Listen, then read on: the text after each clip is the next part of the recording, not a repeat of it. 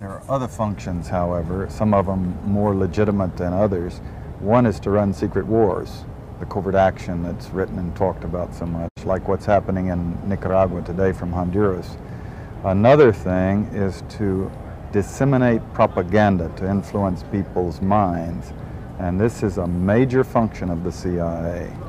And unfortunately, of course, it overlaps into the gathering of information. You have contact with a journalist, you will give him true stories, you'll get information from him, you'll also give him false stories. But you do buy his confidence with true stories? You buy his confidence and set him up.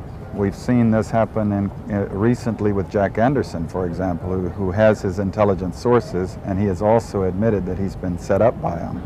Every fifth story just simply being false.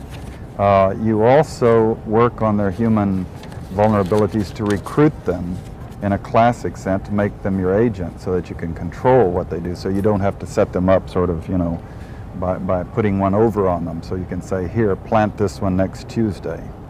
Can you do this with responsible reporters? Yes, the Church Committee brought it out in 1975, and then Woodward and Bernstein put an article in Rolling Stone a couple of years later, 400 journalists cooperating with the CIA, including some of the biggest names in the business, to consciously introduce the stories into the press. Well, give me a concrete example of how you use the press this way, how a false story is planted and how you got it published. Well, for example, in my war, the Angola War that I helped to manage, 1/3 of my staff was propaganda. Ironically, it's called covert action inside the CIA. Outside, that means the violent part. I had propagandists all over the world, principally in London, Kinshasa, and Zambia. We would take stories which we would write and put them in the Zambia Times, and then pull them out and send them to a journalist on our payroll in Europe. But his cover story, you see, would be that he'd gotten them from his stringer in Lusaka, who had gotten them from the Zambia Times. We had the complicity of the government of Zambia, Kenneth Kaunda, if you will, to put these false stories into his newspapers. But after that point, the journalists, Reuters and AFP, the management was not witting of it. Now, our contact man in Europe was. And we pumped just dozens of stories about Cuban atrocities, Cuban rapists.